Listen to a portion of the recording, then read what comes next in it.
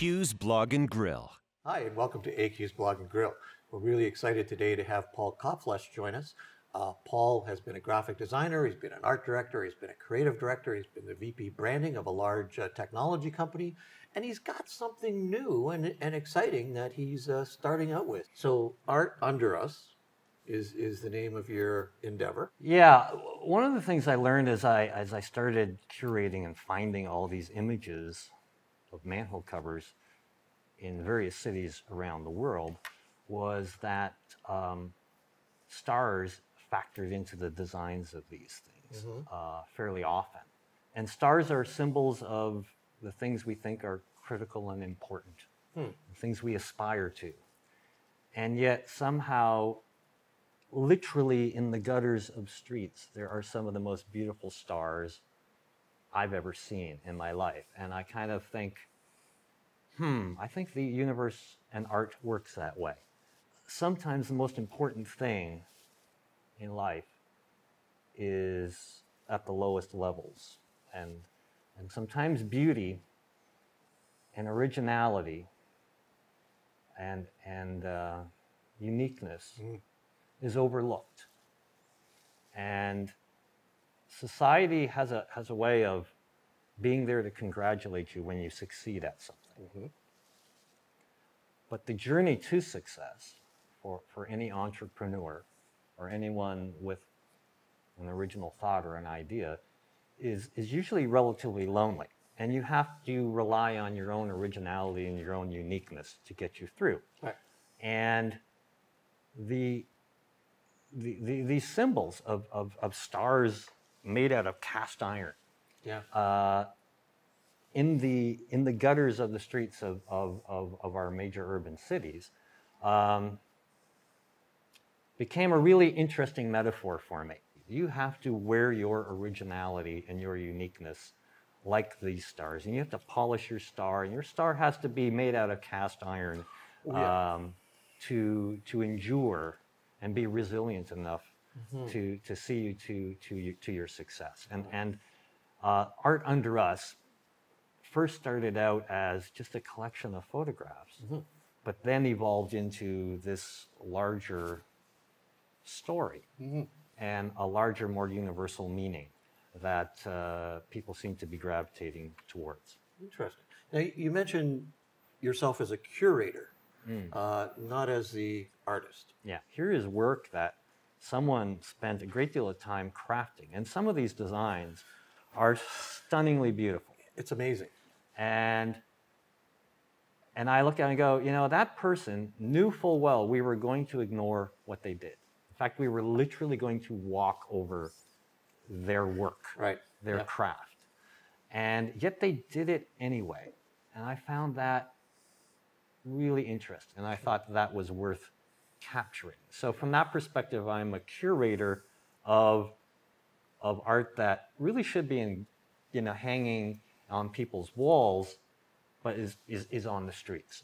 Any artist who is watching this program or listening to the program will identify with the fact that it's really hard to like your own art, because you know every compromise you made and you're driven to a vision, and you know that you're never going to get there, so you're always looking at how to get further and further and further. Whereas this is really only kind of like 1/3 of me. Like there's the artist, there's the universe, and then there's kind of me. So I can look at this work and go, that's really good.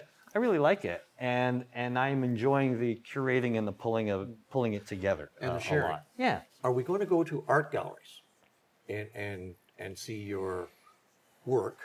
Or is this something you're taking a different approach to? Part of the message of the art is the idea that despite the world not necessarily paying attention to your uniqueness, you should be proud of your uniqueness. We should celebrate resilience of uniqueness. That message I want to place into pop culture rather than just place it into an art gallery. But if all I do is get this work into art galleries and expand it to a slightly larger audience of people who already kind of think this way, I think part of the message is being lost. part of the art itself is placing a message into culture that says, even if the world ignores your uniqueness, be proud of it.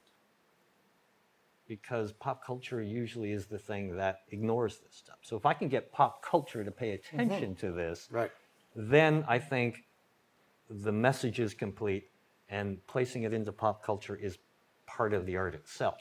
I'd love to have Art Under Us as a billboard in Times Square, and the message would say, don't look up here, go to Wooster Street and look down, because that's where you're going to find something unique. So in the framework of pop culture, is there anyone that stands out to you in terms of someone who has explored this in terms of their art and their creativity and pop culture? One of them was Andy Warhol.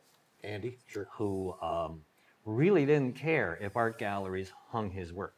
In fact, for him, the point of his work was to make it part of culture.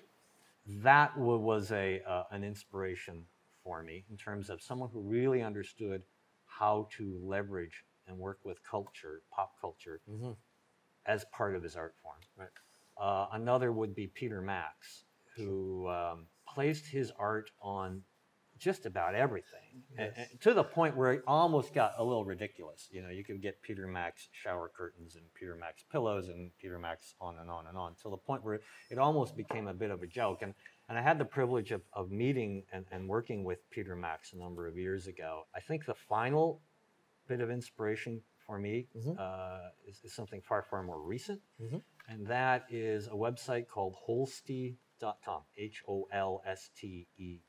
They published their manifesto on the website, and their manifesto is beautiful, and I recommend people go read it.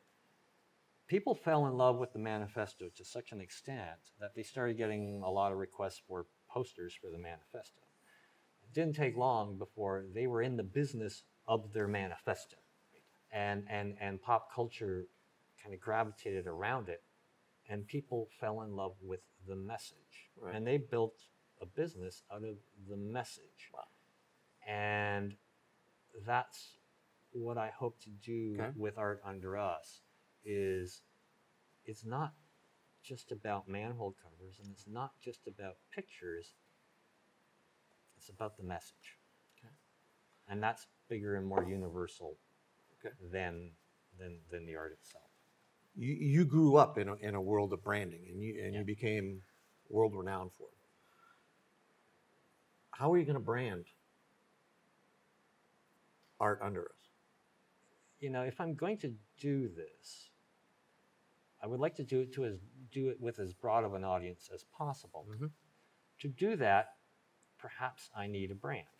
And the conversation you and I have had many, many times about branding is that branding is the art of managing the context of a product, not the product itself. The product is the content. Right. Branding is managing the context around it. Really, the content is manhole covers.